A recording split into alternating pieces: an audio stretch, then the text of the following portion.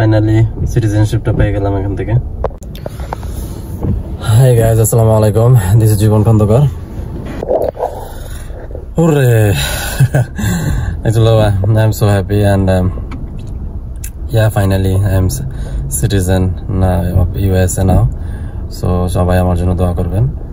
খুবই একটা difficult period ছিল এবং কি যখন আমি লাস্ট ইয়ার জানুয়ারিতে, লাস্ট ইয়ার না, আই থিঙ্ক এই বছরের জানুয়ারিতে, আই থিঙ্ক 2022 বা জানুয়ারিতে আমি আমার পার্মানেন্ট রেসিডেন্ট কার্ডটা পাই। ওইটা কারণ প্যান্ডেমিকের কারণে আমার প্রসেসটা খুব একটু লেন্দি করছে, যার কারণে দেখা গেছে যে মোটামুটি যেখানে 1 বছর আগে হয়তো বা বছর বা 6 মাস আগে পেয়ে যাওয়ার কথা, একটু লেট বা একটু সময় নিচ্ছে আর কি। তো অল ইজ ওয়েল, শেষ ভালো যার সব ভালো তার আলহামদুলিল্লাহ। তো আমার যিনি একজন অফিসার একজন মহিলা ছিল, তো খুবই নাইসলি অ্যাকচুয়ালি কথা বলছে, জেন্টেল ওমেন মনে হচ্ছিল, বাট মাঝে মধ্যে নাকি কিছু পরে একেবারে ঝামেলা পটে এগুলো একটু ঝামেলা ক্রিয়েট করে। ইট was really hard day for me today. অনেক আজকে সকালবেলা 6টার দিকে ঘুম থেকে উঠি, তারপরে অলমোস্ট লাইক 1.5 hours লাগছে আমার USCIS এর অফিসে আসতে সিরাকিউসে। তো এটা একটা বড় একটা দীর্ঘ একটা যাত্রা ছিল, অনেক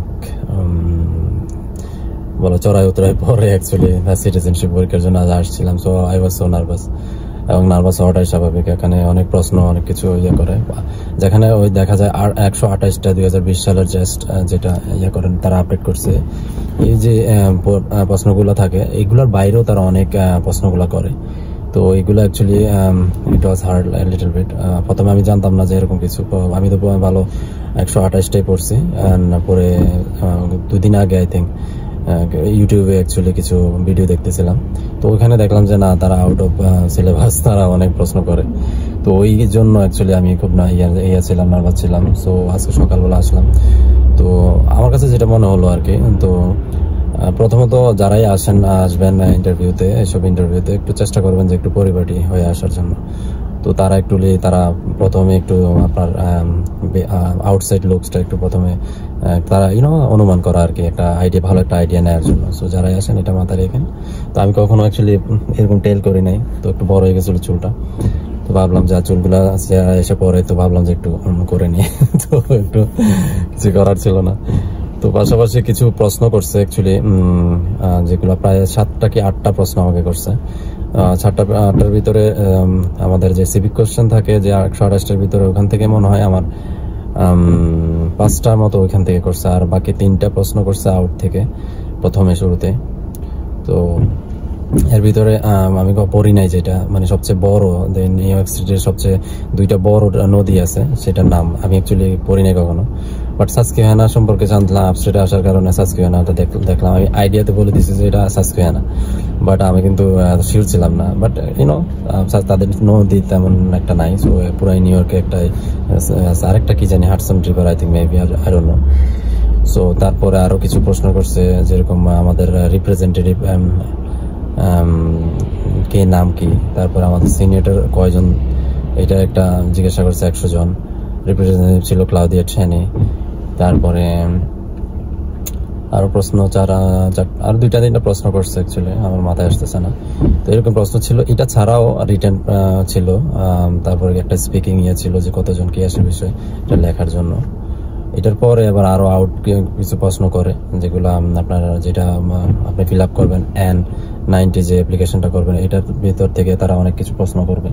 এটার বাইরেও অনেক কিছু করে। তো আপনার দেখে যে আপনি ইংলিশটা স্পিকিংটা করতে পারেন কিনা, এটাও দেখে নেয়। সো ওভারঅল ভালো ছিল। তো সাথে সাথে আমাকে লেটার দিয়ে দিছে, and you pass the English test and USA government test, everything. So এটা একটা। আরেকটা দিচ্ছে হচ্ছে যে আমাকে ওতের জন্য আসতে হবে আবার, যে এটারও একটা ডেট দিয়ে দিচ্ছে, বেশি দিন না, 1 মাসের ভিতরে তারা দিচ্ছে। চেষ্টা করছিল যে বিংহ্যাম্পটনে দেওয়ার জন্য, বাট বিংহ্যাম্পটনে তাদের কোনো অফিস নাই, তো আমাকে আবার আসতে হবে এখানে। So finally I am done, আলহামদুলিল্লাহ। সো যারা এই প্রিপারেশন নিচ্ছেন এমন সিটিজেনশিপের জন্য, তো আশা করি অ্যাকচুয়ালি এই ইনফরমেশনগুলো হেল্প হবে। আর আমি অ্যাকচুয়ালি চেষ্টা করব যে আমি কিভাবে অ্যাপ্লিকেশন করে এটা একটা ভিডিও করার জন্য, তাহলে অনেকে অ্যাকচুয়ালি ইজিলি বাসায় থেকে আপনি অ্যাপ্লিকেশনটা করে নিতে পারেন, যেটা আমি করছি ল্যাপটপে নিজেই অ্যাকচুয়ালি অ্যাপ্লিকেশনটা করছি। সো আমি চেষ্টা করবো যে ওই ভিডিওটা আমি ক্রিয়েট করার জন্য, ক্রিয়েট করে দিলে এটা হেল্পফুল হতে পারে যারা নিজে শুধু আপনি একটা লয়ার ধরে টাকা খরচ করে, এটা এতটা হার্ড না বা এতটা না যদি আপনার ইনফরমেশন বা সবকিছু ঠিক থাকে। তো আমি চেষ্টা করবো ওইটাও আমি দিয়ে দিব না, আপলোড করবো না। রেডি গোসল টোসল করে একদম 7টার দিকে রওনা দিয়ে প্রায় 1 ঘন্টার ভিতরে চলে আসবো, প্রায় 30-40 মিনিট ওভার থাকবে। বাট দেখি যে না বাবা, আজকে যে রাস্তায় পুরায় না, সকালে আর স্নো পড়তেছিল। তো আইসা মাত্র 10 মিনিট আগে অ্যাকচুয়ালি ছিল 45-এ, আসছি 37 বা 38-এ এখানে এসে 1টা আইসা দেখি যে আমার যেখানে পার্ক করবো এটার সামনে তাদের এই যে মেশিনটা, এরকম মেশিন থাকে রাস্তার পাশে, এই মেশিন কাজ করতেছিল না। পরে অন্য পাশে গেলাম, ওইখানে যে ভাবলাম যে ওইটা টোটালি অফ, ওইটাতে কাজ করতেছিল, বাট আমার কার্ড ডিক্লাইন দেখাচ্ছিল। 2টা কার্ড ইউজ করলাম, দুটোটা একই অবস্থা। পরে দেখি যে না বাবু, এটা কার্ডের সাথে করতে গেলে আমার ইন্টারভিউ চলে যাবে। পরে গাড়ি এভাবে রেখে চলে গেছে, ইন্টারভিউ দিয়ে আসলাম, যারা আল্লাহর মতো কোনো টিকিট পাই নাই। তো এখন বের হবো, দেখি যে পুলিশ আসছে, ট্রাফিক পুলিশ আসছে, এখন টিকিট বাকিগুলো যা আছে সবগুলো টিকিট দিবে। আলহামদুলিল্লাহ আমি টিকিট পাই নাই।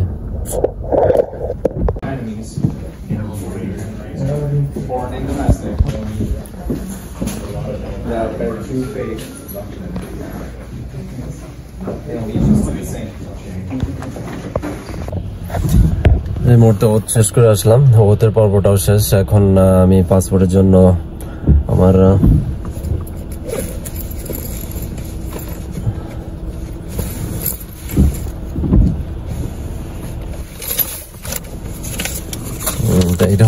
এটা হচ্ছে কি একটা আমাদেরকে আজকে যে সার্টিফিকেটটা দিচ্ছে, সেটার ভিতরে সার্টিফিকেটটাও আছে। তো আমি এটা নিয়ে যাব পাসপোর্ট অফিসে। সো আমি পাসপোর্ট নিয়ে কিভাবে করতে হয়, কতটা ওইটাও একটা ব্লগ করবো না, ওইটা তো দেখাবো না। So thank you so much for watching my video. তো দেখা হবে আপনাদের সাথে অন্য একটা ভিডিওতে। আনটিল দেন ভালো থাকবেন আপনারা, and don't forget to subscribe my channel and like my videos. See you soon with new vlogs. Assalamu Alaikum.